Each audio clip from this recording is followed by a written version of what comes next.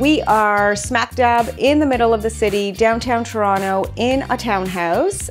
Our clients are a young couple with a child and got in touch with us to work with them to completely revamp and renovate their entire main floor. The space is small. It's about 400 square feet, if I'm being generous.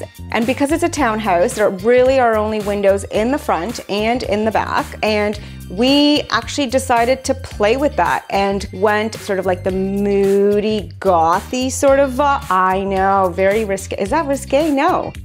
Our original brief actually for the kitchen was like a Goth Apothecary sort of vibe, which we ran with that direction and gave the space a bit more personality and made it super sexy.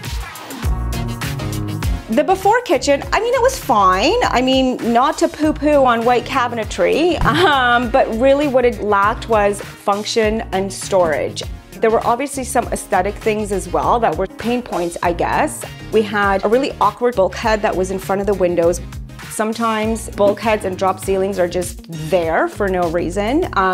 It does require you, not you physically, but an experienced contractor to be able to poke some holes, take a look at what's behind the bulkheads. In our case, we were able to expose that beautiful window and give our clients a lot more light. So consult with your contractor and your designer, obviously, and get rid of anything that's not necessary and doesn't need to be there. This enabled us to bring the cabinets up to the ceiling and maximize storage. We spent a lot of time consulting with our clients, but also planning out all the functions and functionality of this kitchen.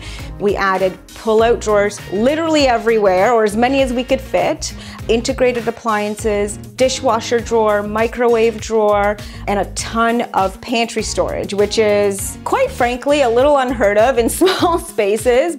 Our client has a lovely family heirloom collection of china that's been passed down to her and is very sentimental. So we ended up designing this really beautiful dining hutch cabinet that really flows nicely with the kitchen. I mean, it's the same finished design as the rest of the cabinetry in the kitchen, and it really ties the two spaces nicely together. In a small space like this dining room, we really toyed around with a whole host of different furniture options, and in the end decided that going custom was the best way to go. Previously, our clients had a very large harvest table. It was beautiful, but it was just way too overwhelming for the space. It prevented proper flow from the kitchen into the living space. And by slightly tweaking the proportions of the furniture that we put in here, we completely opened up the space. We can't make the space wider, but we can make it appear larger by putting in appropriately scaled furniture into the area. The table is in a regular shape. It's a kidney-shaped table, not something that you would see every day, but it sort of worked within the space. And to get a max number of bums at this table, we couldn't fit a banquette in here, unfortunately, so a bench is the next best option. The living room didn't really change all that much. It was more of a decorating facelift. Initially, we had talked about doing a custom sofa, but for budget reasons, we decided to keep the sofa that they have, and it's beautiful. It works well, it's large, it fits their whole family. We included a beautiful silk wallpaper that's really like luxy. It's very she.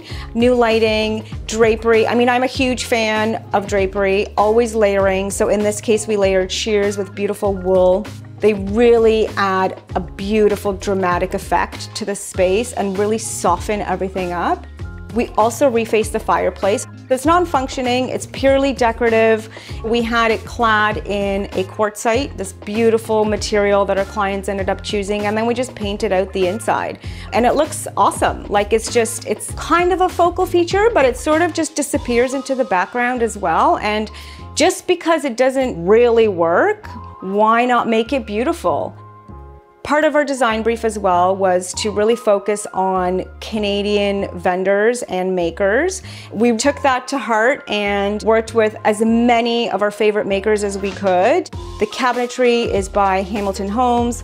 The lighting in the kitchen is by Milky Bow. The lighting in the dining room is by Lightmaker. The table and the bench are by Arking. The floor is from a local supplier, Monser. So even though most of these pieces are custom and they do tend to cost a little bit more, it really does make a space more unique and way less cookie cutter. I mean, in my opinion, there really are no hard and fast rules that small spaces have to be white and bright. It really does depend on the person, the space, their personality. One rule that we go by when we work on small spaces is we try to customize as much as we can. Customizing, particularly in smaller spaces, really does make a huge difference. It allows you to use the space to the best ability and have a space and a place for everything and avoid that clutter.